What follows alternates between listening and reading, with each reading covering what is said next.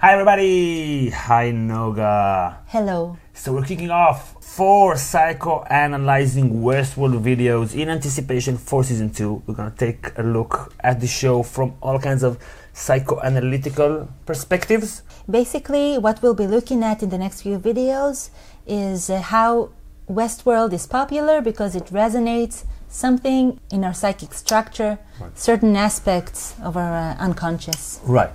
Because Westworld is a show about many things. One of its major themes is human nature. The park itself is like the Wild West, right? It has the same. Yeah, it is the Wild West, basically. That's the sheriff's horse, you son of a bitch. It's rifle too. And what they're really mimicking there is the kind of lack of lawfulness in the Wild West. I mean, you can just shoot anyone you want.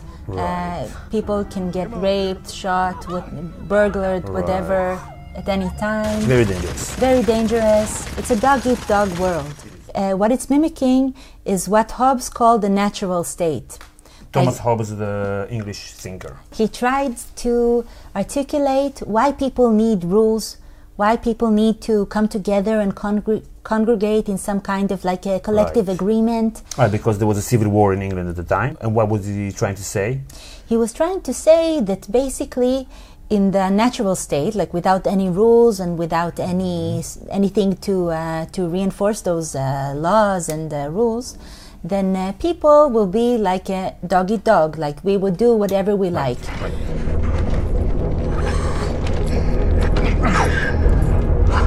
That's a dangerous situation. Right, it's a kill or be killed situation.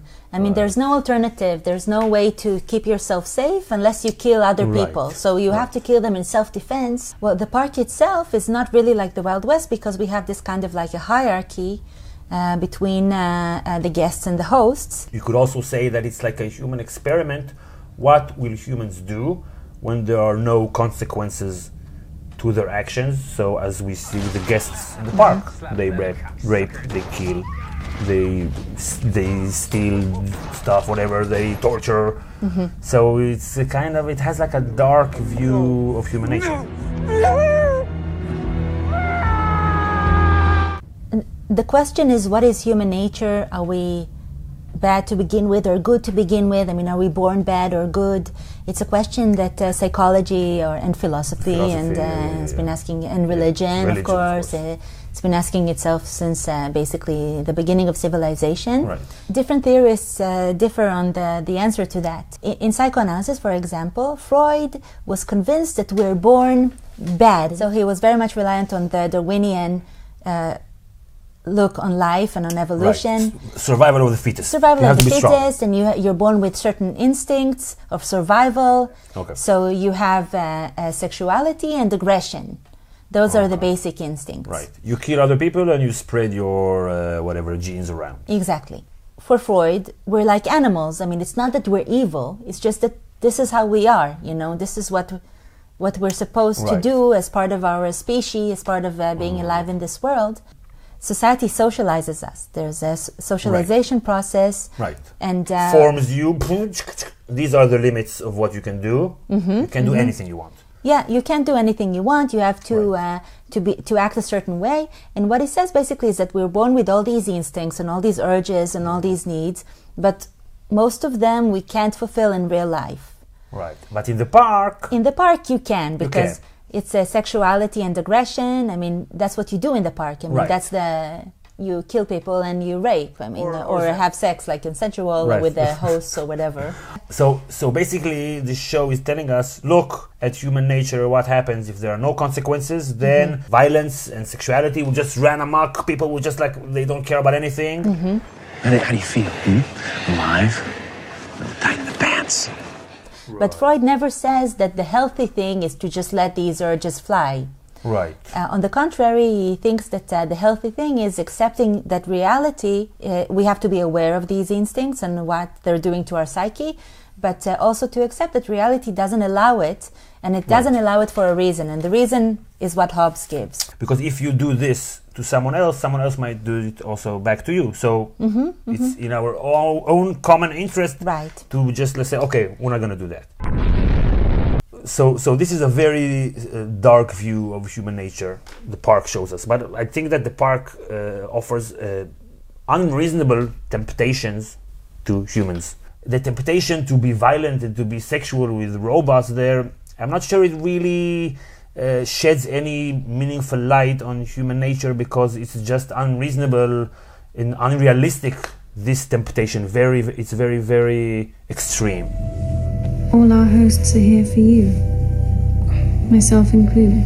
Some claim that our true nature comes out in extreme cases. I mean, that you can only truly judge a man in his anger, and some people say that. Yeah. I personally don't think that way. I think that we all have self-states and we have different ranges, and that it's not that we have a false self and a true self, and our true self comes out. Okay. We have many self-states. Okay. And they're all part of us in the same kind of level. Right. But that's actually just one paradigm in psychoanalysis. It's like drive theory. It says that we're driven by those instincts.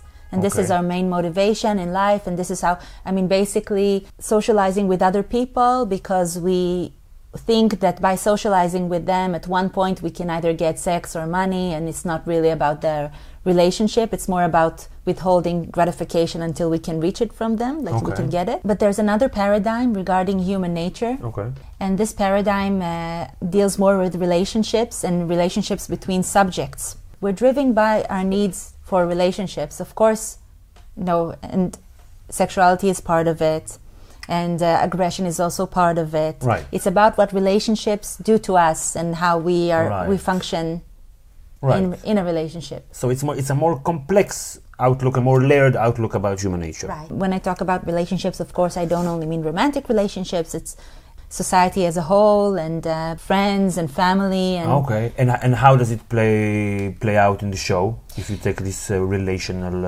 outlook? Well, in the show you can see that the benefits that the guests have from being in the park are a lot more maybe than just having sex and killing, but it's more about also the fact that they can deny their vulnerability. I mean, one of the hardest things in relationships is being vulnerable in front of the other. And what does it mean, denying your vulnerability? The guests can't be killed. Are those real? Real enough, but you can't kill anyone you're not supposed to. They can be hurt. They can't be hurt. I thought that you couldn't get hurt here. Only the right amount. Well, they can be hurt, but not like really hurt. Like they can't be killed. They can only be hurt by the degree that they want to. So they have control over that. They have control over their vulnerability. Ooh, so you are in a world where you can control how much you can be hurt. Yeah, I mean, that's nice. People, we all try to do that in our everyday life, right? With people, we try to control situations in order not to be hurt. We hate the fact that we're vulnerable in relationships. So going into the park, no vulnerability. That's awesome. Yeah, that's awesome. Also, no guilt, no shame, right? I can, the hosts, whatever I tell them, even if I have like the weirdest sexual fantasy, they won't shame me for it, unless that's what I want to do, But they will just do it and make me feel great about myself. Right. And even you see other guests, and they see what you're doing, and you see what they're doing, and there's no shame, no one's judging you, everything's fine, go for it, man, go for it. Yeah, exactly. Also, there's no guilt. I mean, one of the things that we deal with as humans is also the guilt of hurting other people. You know, it's so difficult to know that you've hurt someone. Right. And in the park, no guilt. I mean, you don't really hurt anyone. Right, they're just robots. Right, that's like I have a few instances in my life that are very small, that I still carry with me guilt for doing them. Of course, we all do. I mean, it's part of being human. It's a good thing, guilt, to some degree, but it could also be very destructive and very painful. Right, and we want to avoid that. So the park helps. The park helps. So there's a lot of gain, not just like from drive theory paradigm. It's a more positive outlook of human nature. It's more compassionate, I think. If society is telling you you are dangerous, you are more likely maybe to become dangerous. I think there was some research done about that in football stadiums, where you put all the bars, all the cages, people became more violent than if you removed them and if you treat people like humans. And for example, I read this story a while back about a truck carrying pigs on the way to the slaughter, and the truck was driving in the highway, and it had an accident. And you saw pictures, they called 911, and people came out of the cars to help the pigs, and you could see beautiful pictures of people helping the pigs and caring for them, because of course you see animals that are in distress and hurt, so you feel compassion, so you want to help them. This is like your instinct. And then they put them back in the truck, and the truck drove them all the way to slaughter. The instinct was to care for the animals, but the socialization and the education is pigs, who cares? The thing is that even though Freud, he based his theory on evolution, I mean, how animals act, we can see also all kinds of like attachment and relational behaviors in animals. There was like a viral video of a group of buffaloes rescuing a baby buffalo. One of the reasons it became viral was probably because people could really identify with how the baby buffalo was saved by the group. So if we are only aggression, wanted to kill, we would identify more with the lionesses than with the buffaloes. Some people say that saying that people are inherently driven towards relationships overlooks our true nature, like our animal nature. I mean, animals, they have many kinds of nature. Right. I mean, of course, and many self-states. Many self-states, of course, and I think that animals, you know, they don't just kill for killing. I mean, only we do that. Yeah, they don't so do that. Right. What is animal behavior? What is our animal nature? You know, it's like we should get in touch with our animal nature. Exactly. It's better. It's better. Do it, people. Okay, so let's use all that and turn that into a bold prediction for WestWorld Season 2. And we're going to have a bold prediction in each of the 4 pre-season videos by WestWorld, for WestWorld. Okay, so the basic narrative for the first season was the humans start out as subjects, we identify with them, and of course the robots are objects, whatever, like machines. And then slowly it changes, and by the end of the season we identify more with the robots, and they are the subjects, and the humans are just like horrible, whatever, and you can't really empathize with them because they're just like doing horrible stuff. Jesus Christ!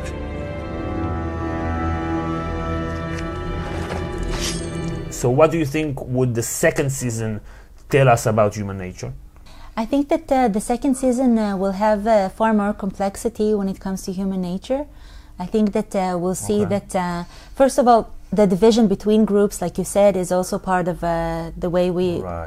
Of human nature. Of human nature, I think that we'll be able to see people crossing the lines and helping. And robots also. And robots, yeah, exactly. There will be the robots, the hosts that will take care of the guests, and vice versa. Some will collaborate. Some will be traitors.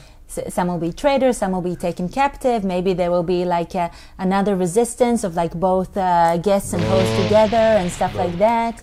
We'll have all kinds of complexities. Right, but right now it will start. I think the season will start very violently from the host side, because it was it's a Hobbesian world. It was a Hobbesian world for the robots. Now the humans are inside. Now they can get hurt.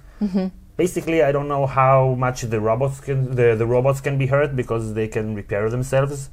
So this is it's like a flip. Yeah. Now they're not vulnerable, and the guests are vulnerable. So basically, it's like a dialectical process. So like the humans are not vulnerable; they control everything, but the very thing that they have created now has caused them to be the victim, and now there will be another dialectical process that everybody can be victimized or be oppressors, and let's make peace.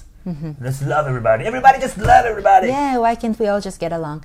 So in conclusion, we can look at the case of the Men in Black as some kind of like a test case. Okay, case study. Case study. I mean, Logan keeps telling him, and also the slogans in the park, find out who you truly are. You can discover your true self or whatever. Okay. And then we can see that the Man in Black, he started off wearing a white hat. Logan was wearing the black hat. And then at the end, he throws away the white hat. He takes the black hat and he becomes all black, right? That's like spoon feeding you. Yeah, that's like spoon feeding. We got it. Yeah, we got it. Yeah, we got it. He's evil. Okay.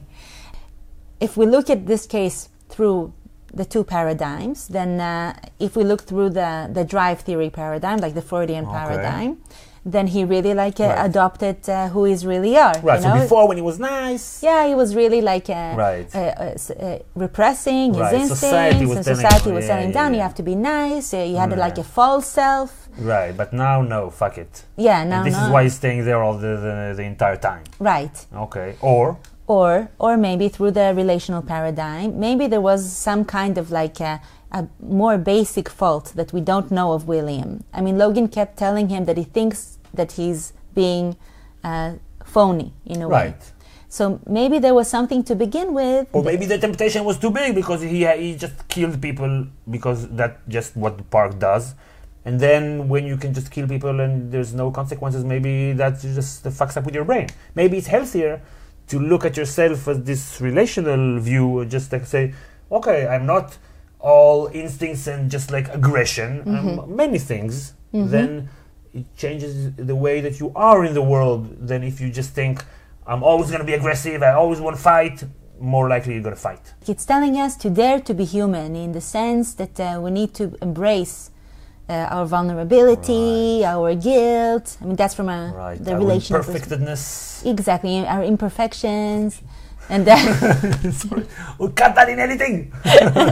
Editor. And just to dare being human, because being human is hard. And even though the park is tempting because it helps us escape being human, we need to dare to be human even in the worst places. There's a Hebrew saying, in the place where there are no humans, be human. Right. Human in the good sense. In the good sense, in the right. good sense. Okay. Thank you, Noga. That was very interesting. Thank you for watching. I want to talk to you for 30 seconds about Patreon. We on the Patreon page for the channel. If you become a patron, you immediately have access to, I think 25 or more, I think more by now, extra videos already in the archive. That's like almost 20 hours of videos of all kinds of stuff, and new videos every month, at least 2 new extra videos for patrons. It's about politics and history and society and all kinds of stuff. So if you're interested in that, go to patreon.com/GOT Academy and subscribe to get all our WestWorld videos before the season and during the season. I will see you all next time. Thanks, Noga. Bye.